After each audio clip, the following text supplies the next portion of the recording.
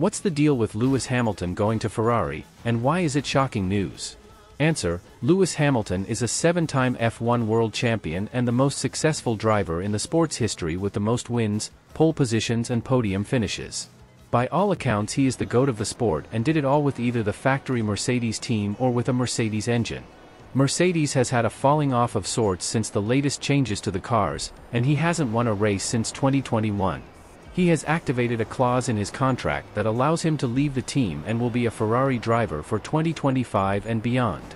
He has always mentioned that every driver's dream is to take a scarlet seat, and now that the 2024 cars are in the final stages of development and the simulation data has been uploaded, the rumor is that this year's Mercedes won't be a big enough step to dethrone the incumbent champions, Red Bull Racing.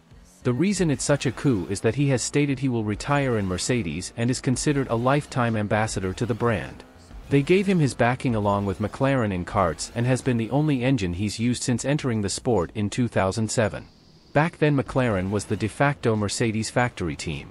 To put it bluntly, he's getting old, and if he can't win another title with Mercedes he may as well live out his dream and drive for Ferrari for the last few years of his career.